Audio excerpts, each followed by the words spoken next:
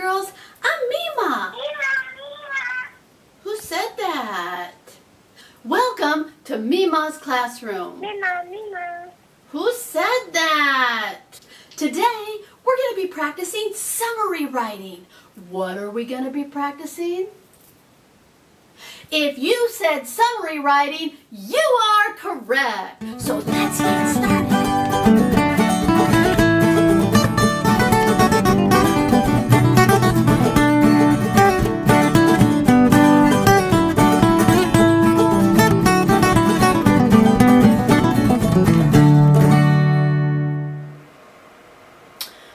Okay, boys and girls, the video you have been waiting for.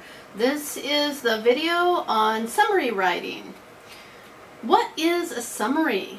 You should have your summary page. Let's read along. A summary is a short retelling of the main ideas of a selection. It must be paraphrased. That means put into your own words. Only the most important ideas or events will be included. In literature, visualize the character moving through the story. So that's the first step. I want you to visualize the character moving through the story. State the main events that relate to the plot. So remember, boys and girls, you're not going to include descriptive details or unimportant events, only the main events that relate to the plot. Follow the steps below. Remember, the main character is usually trying to overcome an obstacle. It could be a problem or a challenge. So, in writing a summary, you want to visualize the character moving through the story, and you want to state only the main events. Here is a little format to help you do that. First, start with this sentence frame. You have the title of your story, is a story about, and then the main character, who, and then the main idea or the plot. Okay? So, number 2 says, begin with transitional words such as first, then, and finally. Now, you don't have to use first, then, or finally, but these 3 words signal the beginning, the middle, and the end of the story, so they can help you out with that. Also, number 3, remember, your summary will be much shorter than the original piece because you are choosing only the main ideas and you're putting them into your own words. And finally, number 4, make sure it follows the same order of the story. For this lesson, we are going to choose The Tale of Peter Rabbit by Beatrix Potter. You need to have read this already once on your own, so if you haven't, go ahead and pause the video and read it once on your own. Now that you've read it once on your own, we are going to go through this story paragraph by paragraph, visualizing the main character. And we already know that the main character is Peter. And you've read this story once through already, so you already know that Peter does a few things in this story. Let's start with the first paragraph. Once upon a time in a deep wood there lived a family of bunnies. Their names were Flopsy, Mopsy, Cottontail, and Peter. One sunny spring morning, Mother Rabbit decided to go to the market and get some ingredients for dinner. "I must run an errand this morning, children," said Mother. "I need some flour and cream for tonight's biscuits. Now run along and pick some nice juicy currants. Remember, stay out of Mr. McGregor's garden," Mother warned. "Father had an accident there, and Mrs. McGregor put him in a stew." Now, boys and girls, let's think about how we would summarize that first paragraph.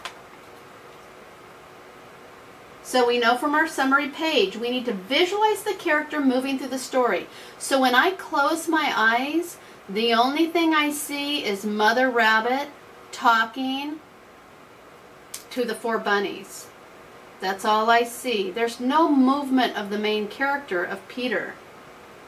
Now, Mother Rabbit does warn Peter to stay out of the garden, and I think that is important, but it is only important as it relates to Peter and what he does. Let's move on and see what Peter does. Paragraph 2.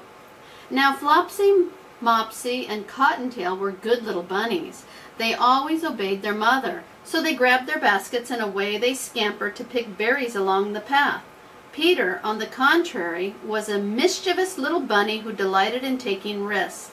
He headed straight toward Mr. McGregor's garden. So here's Peter's first action.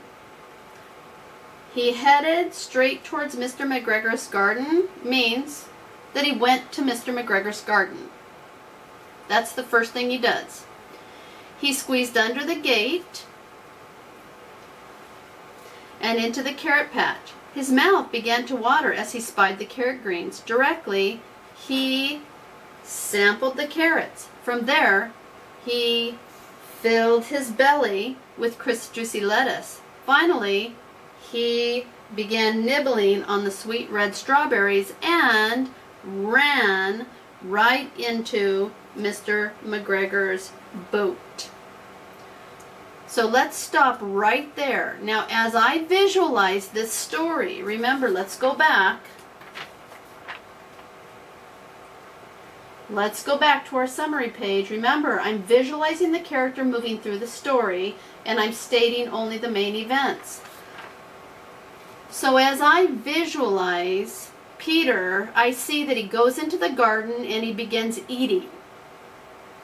So he's done two things so far.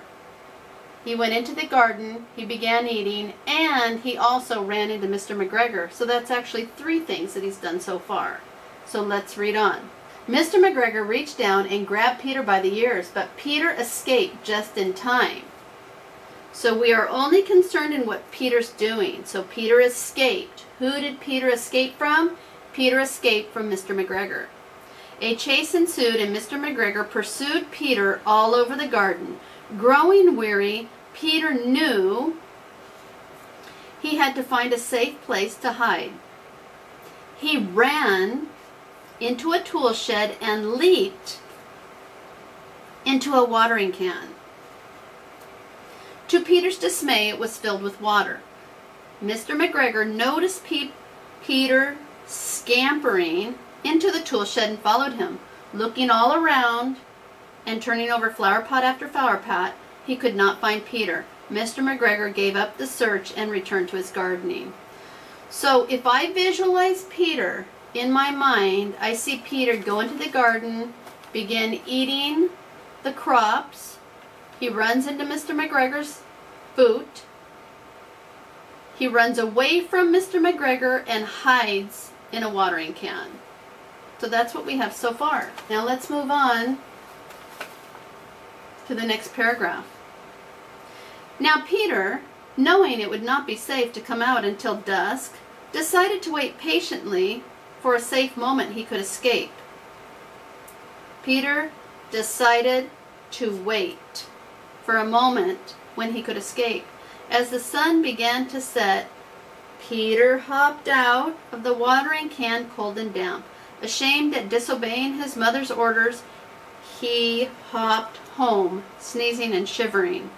So now I can visualize Peter in a watering can and waiting till the sun goes down, and now he hops home cold and wet. Let's read on.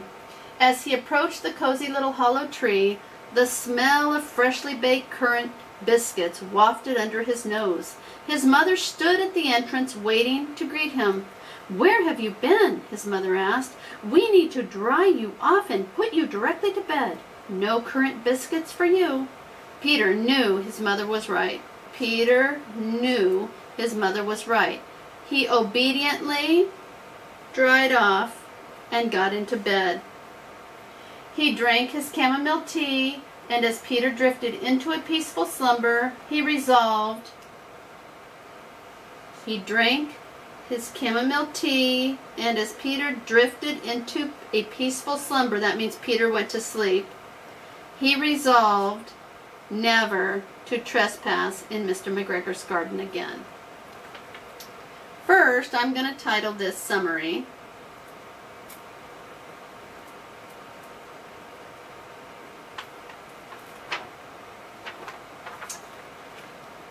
Now, what is the first thing I do? I start with this sentence frame.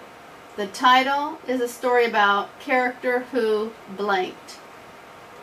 Now, one thing I notice about this story is that the author tells us that Peter is a mischievous little bunny, And then it tells us here in the second to the last paragraph, ashamed at disobeying his mother. So this is a story of a mischievous little bunny who disobeys his mother, goes into the garden, which his mother told him not to do, and gets into trouble.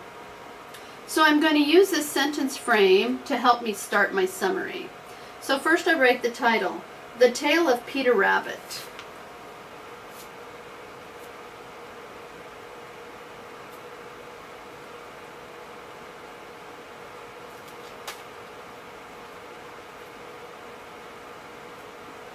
The Tale of Peter Rabbit, now let me use my sentence frame, is a story about a bunny named Peter. The Tale of Peter Rabbit is a story about a bunny named Peter who, and now the main idea. So I'm going to state my main idea as The Tale of Peter Rabbit, and I'm going to underline this because that's the title of the story. The Tale of Peter Rabbit is a story about a bunny named Peter who disobeys his mother,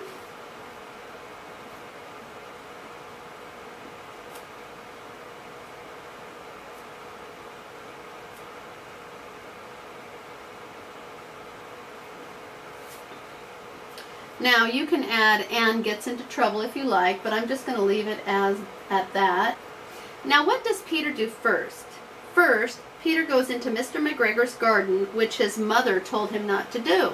And I think it's important to include that his mother told him not to do that. First, Peter goes into Mr. McGregor's garden, which his mother told him not to do. Okay, so he goes into the garden. Now what does he do? He begins eating the fruits and vegetables. In our own words, we can say, then he begins eating Mr. McGregor's fruits and vegetables.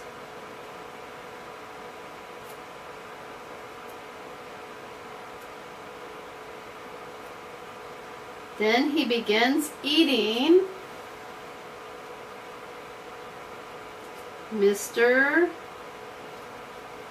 McGregor's fruits and vegetables.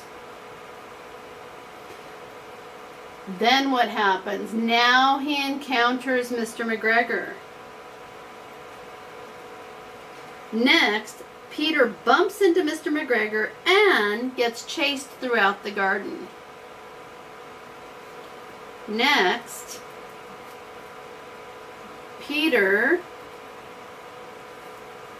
bumps into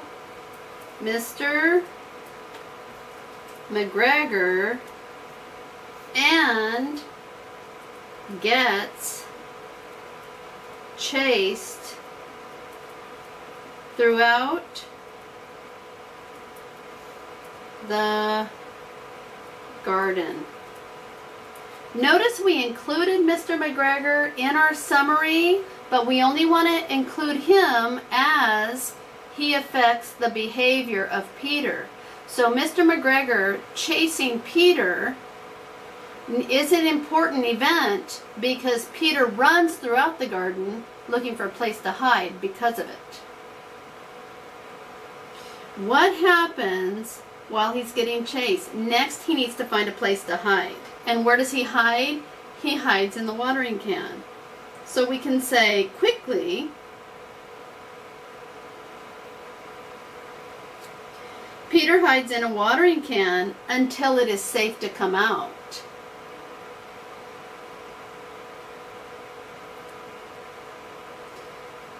quickly, Peter hides in a watering can until it is safe to come out. And when he did finally come out, he hopped home cold and wet and went straight to bed. So we can use our transitional word finally. Finally, he returns home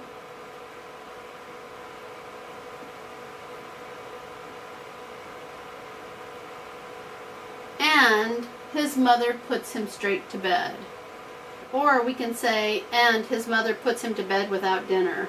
And his mother puts him straight to bed, whichever you prefer. Now let's go back and review the summary. Visualize the character moving through the story. We did that. State the main events that relate to the plot. Now remember, boys and girls, when it said that he went through the garden and he ate carrots and he ate lettuce and he ate strawberries, we turned those three events into one single event by saying he went into the garden and ate fruits and vegetables. We used our sentence starter with the main idea. We used transitional words. Our summary is much shorter than the original piece, and we followed the same order as the story. So let's go back and read our summary. The Tale of Peter Rabbit is a story about a bunny named Peter who disobeys his mother. First, Peter goes into Mr. McGregor's garden, which his mother told him not to do. Then he begins eating Mr. McGregor's fruits and vegetables. Next, Peter bumps into Mr. McGregor and gets chased throughout the garden. Quickly, Peter hides in a watering can until it is safe to come out. Finally, he returns home and his mother puts him straight to bed.